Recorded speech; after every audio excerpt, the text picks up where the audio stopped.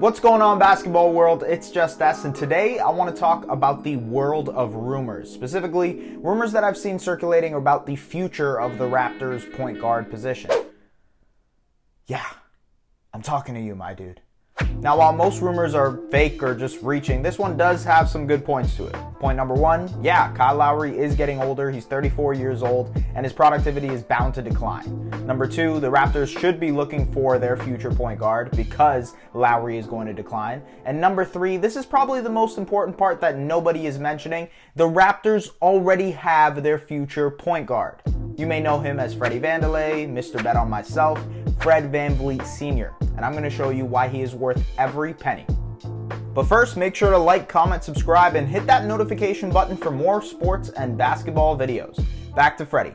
The Raptors have an extremely important offseason ahead of them. Three of their key rotation pieces are going to be unrestricted free agents: Fred VanVleet, Serge Ibaka, and Marc Gasol. On top of that, they have guys with less significant roles in Rondae, Hollis, Jefferson, and Boucher, also free agents. And on top of that as well, one of their rising young players, OG Anunoby, is eligible for a contract extension.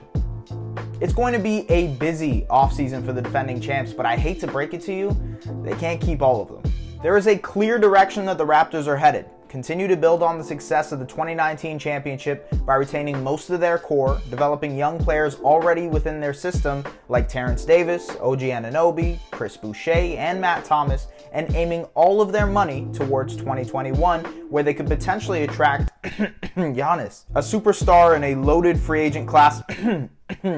Giannis, who may be interested in moving somewhere else to fulfill their goals of a championship. Giannis, I'm sorry, there's something Giannis-y about my throat. Could I have some tea, please? That's why trading Lowry and drafting Lamelo Ball just doesn't make sense. The Raptors aren't looking to take a step back in the process. They want to continue to contend right now. That's why the Raps have been planning to make Fred the point guard of the future this entire time. The point has always been for Fred to learn from a savvy floor general like Lowry and become the next guy up. And honestly, so far so good. Kyle Lowry, Toronto Raptors. Fred, how does it feel to be a world champion?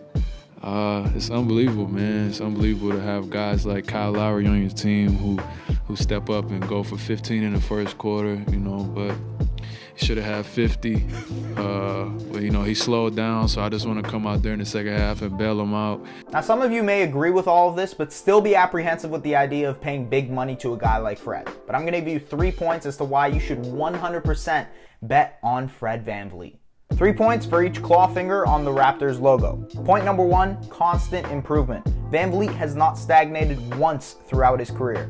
Every single year he has played basketball, he has improved on an area in his game. Even through college with the Wichita State Shockers, he went from a bench player to a starter and then to a star. And he did all of that while helping his team win. Then he went undrafted, skipped out on G League contracts, bet on himself in the Summer League, and scored a multi-year deal with the Raptors, where, guess what? He constantly improved. Again. In his first year, Freddy spent most of his time with the Raptors 905 alongside Pascal Siakam. Not only did both of them improve drastically, but they won the G League championship there as well. In his second year, Fred finally became a part of the rotation for the Raptors, becoming an integral part of what is known as the bench mob. He boasted some ridiculous numbers.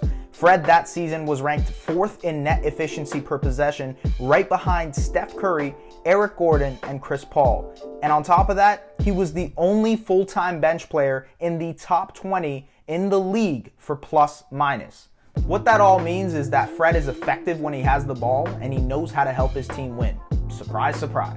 In his third year, Fred's bench role grew, becoming the #1 facilitator and floor general when Kyle Lowry wasn't on the court. And the Raptors loved running a 2-point guard lineup of Fred and Kyle in fourth quarter minutes. Now, this was the championship year, and we all know how important Fred was in that run. Defense.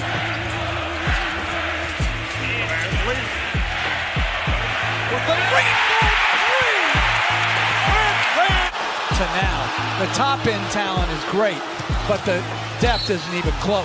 VanVleet does it again. Banks it home and draws the foul. Kinney in the game, deflected by Lowry. Nice pass ahead from Gasol. VanVleet to Siakam. Oh, what a slam. And they subbed Ibaka in for him.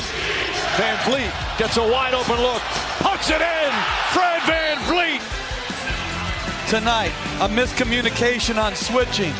He gets a wide open 3. 12 huge fourth quarter points for VanVleet and the Raptors. So through the first 3 years of his career, he improved, got better, and by the time that it got to the point where the Raptors needed to rely on him to win, he came up clutch. It's exactly the type of trajectory that you'd want out of a young point guard. 3 years, and he constantly improved throughout them. And in his 4th season, guess what he did again? Improved. With the departure of Kawhi Leonard and Danny Green, Fred assumed the starting role for the Raptors alongside Lowry and absolutely thrived. A lot of people talk about Siakam's improvements and the leaps that he's made each year, but you could argue that Fred has made similar leaps just on a different scale.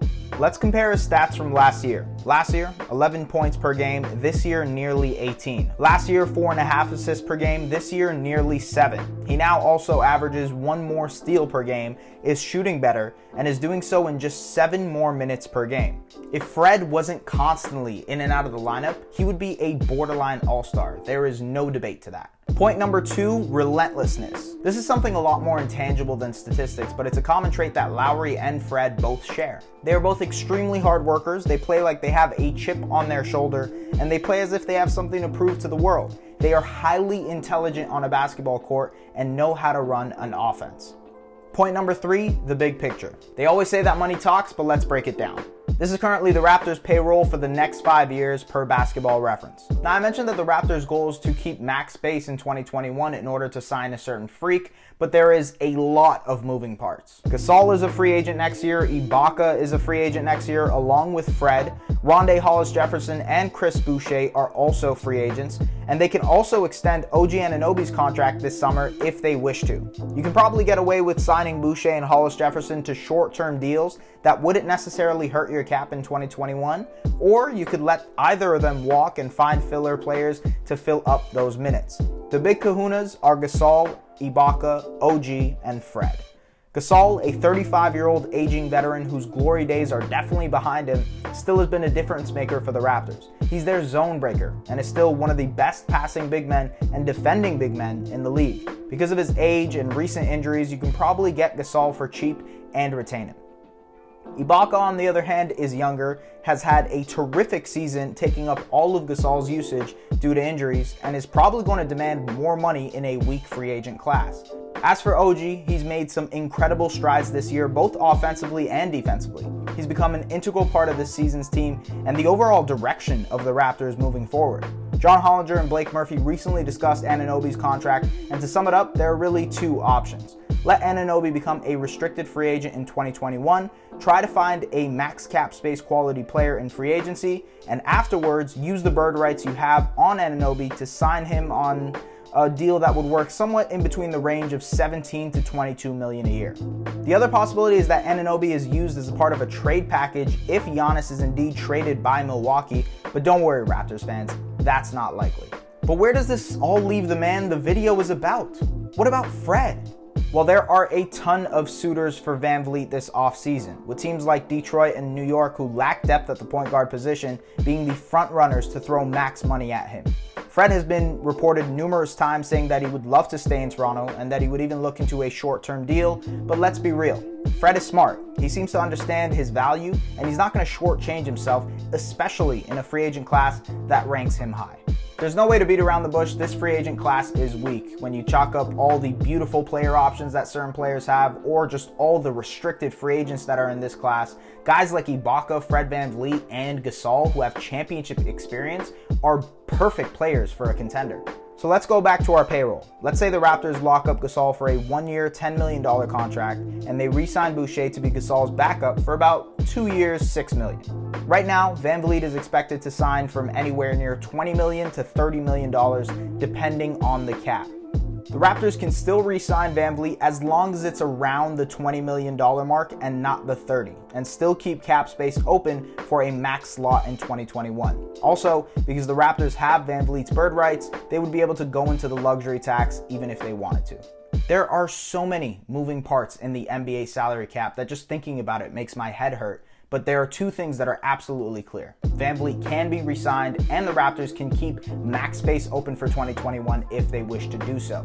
But there are also some concerns moving forward. The The first area of concern is the fact that Fred VanVleet has not been able to stay healthy. Last season, he missed a good chunk of time due to a thumb injury, and this season, while the injury bug seemed to hit every Raptor, it also hit VanVleet, missing stints here and there, which obviously didn't help his case of being an all-star. The second concern is that he isn't necessarily the youngest. He's 26 years old and has a good amount of miles on his body. And the third area of concern is his area of improvement, which is the mid-range game. Fred is not the greatest mid-range player. This season, he shot 18% from 5 to 9 feet away from the basket and 25% from 15 to 19 feet away from the basket. This could also be a good thing. The game is trending towards eliminating the mid-range anyways, but still it's an area to improve. The fourth area of concern is more general, looking into the future. How much better can Fred VanVleet truly get? Siakam's ceiling is without a doubt higher than Fred's, and there may be the argument that Fred's probably done all the improving he can, and that if you force him to become a number 2 option, increase his usage and his minutes, you won't necessarily see the same amount of return. I'm not too sure about that argument. It does seem a little faulty. Injuries, I understand. Age, I get. But improvement has been a staple in Fred VanVleet's career, so why should he stop now? There is another big elephant in the room when it comes to the future of the Raptors and in general, every NBA team. With the NBA losing money in China and the suspension of the season due to COVID-19, there will be a trend down in cap space. Per Adrian Wojnarowski, the cap could potentially drop as low as $97 million compared to the $109 million that it was supposed to finish at this season. The NBA will probably not let it have that dramatic of an effect and use something called cap smoothing to deal with the repercussions of the economic collapse, but still, this hurts the Raptors' chances of having the money to sign and retain their players. Just to update this section of the video specifically, there was a report by RealGM today saying that the NBA salary cap for the 2020-2021 season could decline by as much as $30 million. So that $97 million total that Adrian Wojnarowski reported earlier this month could actually decline by, let's say, about $20 million.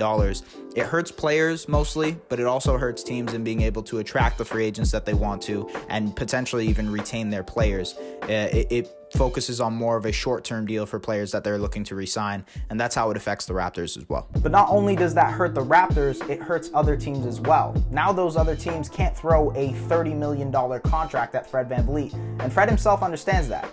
In a conference call with the media, Fred accepted the fact that there's going to be some stipulations on what happens to his contract this summer, specifically because of COVID-19 and what's going to happen with the cap. Because he understands that, I'm sure he's going to be more flexible, but at the same time, he's smart. He knows what he wants, and he's going to go for the best case scenario, like Josh Lewenberg said. All in all, Fred's impact on the Raptors has been immense. I'm 100% confident in saying that without Fred, the Raptors would not be champions today. He has constantly improved, he has become entrenched in the culture, and is a key piece of the Raptors moving forward. The future is supposed to be VanVleet, OG, Pascal, Terrence Davis, and a certain player that may want to move his talents to the north. But it all starts with this offseason, re-signing one of Ibaka or Gasol and trying to keep Fred and OG content. But Fred is the key piece in that puzzle, and not re-signing him would be a mistake. You get your future point guard, you still have money to be able to chase another superstar to pair alongside Siakam, and you can contend for a championship right now. So Raptors fans, what do you think? Are you in? For more videos like this, like, comment, subscribe, and hit that notification button for Lingo Sports. We have UFC, NBA, NFL, and soccer content weekly. Have a good one.